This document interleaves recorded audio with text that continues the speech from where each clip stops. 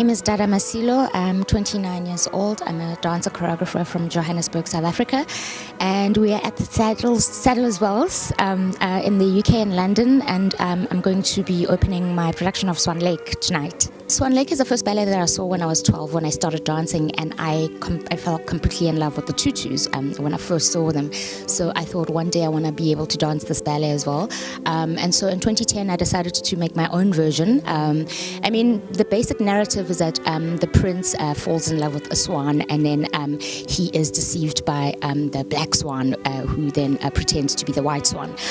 In my version, the prince is gay, so I'm playing with that stereotype because people always think that men who dance are gay. So I thought, okay, so what would happen if we had a gay prince for a change, you know? So and just to break the gender stereotypes and to play around with it a bit, make it a bit more androgynous. I mean, I was really interested also in just breaking it a bit, you know, because I didn't want to make a Swan Lake that was exactly the same as the classical, you know, so I wanted to do something different with my version.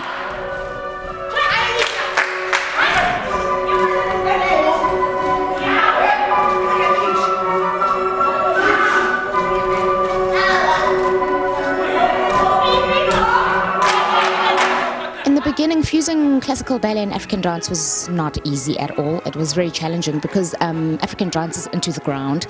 There's a lot of sternum movement, and ballet is completely the opposite. You know, it's very graceful, it's very light, it's very soft. So in the beginning, I battled just to make them speak to each other. But I think with just practice and determination, going like I'm going to make this work, yeah, it kind of sort of came together at the end. A lot of people were a bit skeptical about it working, of course, you know, because I'm taking two techniques that don't speak to each other, and I'm going, okay, I'm going to make something out of this, and then on top of that, taking a very famous classic to do that. So yeah, it was a bit daunting in the beginning because I did think that it was going to fall flat on its face, you know, but I thought, okay, you know, let me just try, and then if it doesn't work, it doesn't work.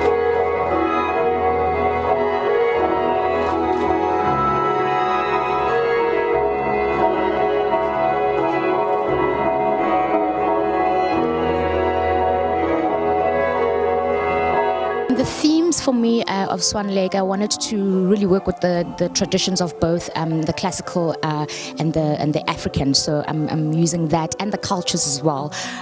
Okay, and then also the issue of homosexuality and gender, playing with gender stereotypes, creating that androgyny, just breaking the hierarchy. In South Africa, with homosexuality, I mean, there's still quite a lot of homophobia. So I guess people were divided, you know. There's still those people that are still very homophobic, so they didn't take very well to it. I remember one of our reviews said that this version of Swan Lake is a homophobe's worst nightmare, you know, because you definitely want to see it. But the majority of the audiences seemed to be okay with it. It was just like, oh, different take, you know.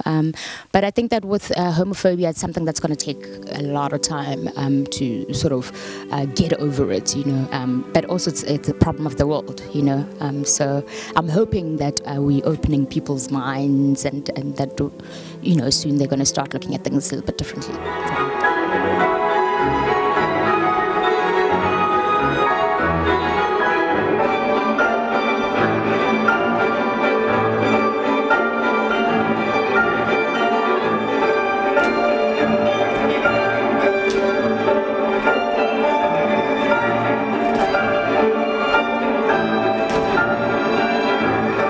I hope the reaction from the UK is going to be good because, you know, we've been like so excited to come here to Sadler's Wells. It's a big honor for me, and it's a big honor for the company. So I really hope that the reaction is good. It's always very difficult to know what the reaction of each country is going to be.